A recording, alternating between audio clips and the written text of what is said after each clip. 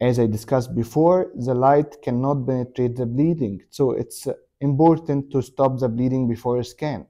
Here's a scan with a bleeding around the margin, so it's very difficult here to record the margin and very difficult to detect and to determine the final margin of the restoration. So our rule is to select the ideal tissue management protocol to achieve vertical horizontal displacement and to achieve ideal hemostasis without any heavy pressure on the soft tissue and without any trauma to the soft tissue that might lead to further soft tissue recession. So usually the tissue management protocol are three. The first one are the chemomechanical method, which is the most famous method, like retraction cord. The second one is the chemical method like retraction based, and finally the surgical method like laser and diatherm or electrosurgery. Retraction cord usually as a chemomechanical method is the most famous method and the most common material used for many of the dentists. Retraction cord usually have many classification. According to the size, we have 000, we have 00, we have 0 and 1, 2 and 3 according to the size. And sometimes we have impregnated cord and non-impregnated cord. And we have a knitted design, we have twisted design, and we have a braided design. So it's better and more preferable to use knitted design because after placing the knitted cord in the sulcus, it can absorb some of the crevicular fluid and the bleeding with more expansion, with further and more soft tissue retraction horizontally and vertically. So the knitted design is the most commonly used retraction cord for its benefits.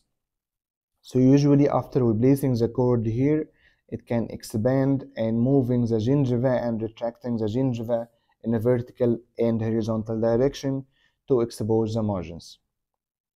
How we can apply retraction cord?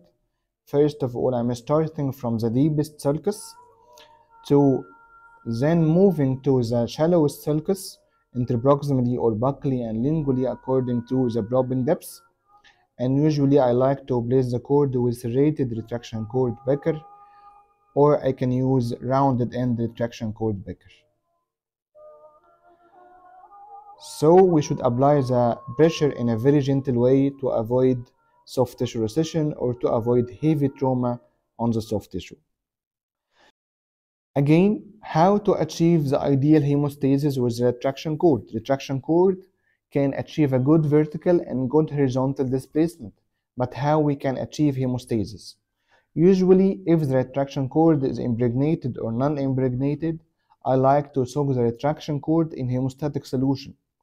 And usually, my preferred solution is Viscostat Clear, which is a clear gel that can be used for hemostasis. It contains 25% aluminum chloride. So I am soaking the cord in this gel for around 5 minutes.